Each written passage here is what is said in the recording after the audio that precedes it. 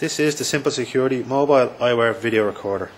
Contained in the box you get your mains USB charger, your USB cable, protective case for your eyewear, and the camera itself. As you can see, the little lens is built into the front of the glasses like so, and you have your video controls are all to the side of the glasses. Your mobile eyewear video recorder may not come charged.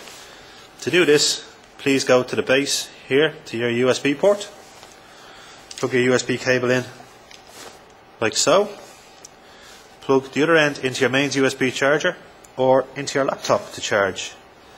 A small red LED will appear here flashing to say that it is charging, and will become a solid red to say it is fully charged. Your mobile eyewear video recorder does not come with very much onboard storage. To increase this, simply go to the side of the glasses where your USB port is. You'll see a small slot here that you can place a small micro SD card in. Simply place it like so, push it in, click it. Your memory is now on board. To switch on your mobile eyewear video camera, simply go to the on-off button at the rear here, press it once. Red LED will appear to say that you are now ready to record video footage. To record video snapshots, simply press the on-off button once. Red LED will disappear for a second and reappear. You have now stored a video snapshot.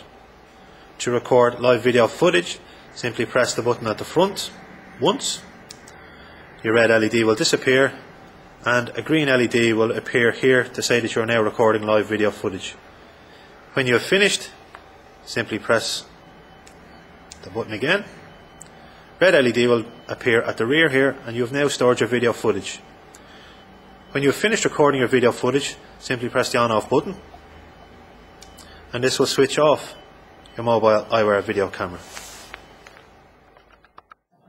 When the camera is full, the red LED here will be continuously blinking red to say that it is full. Please then switch off the DVR as shown. And to download your footage to your laptop, simply once again plug in the USB and plug in to your laptop. When you connect your mobile eyewear video camera to your laptop or computer, it will bring up a pop-up on the screen saying that it has found a new piece of hardware, and will then ask you, do you want to open these files?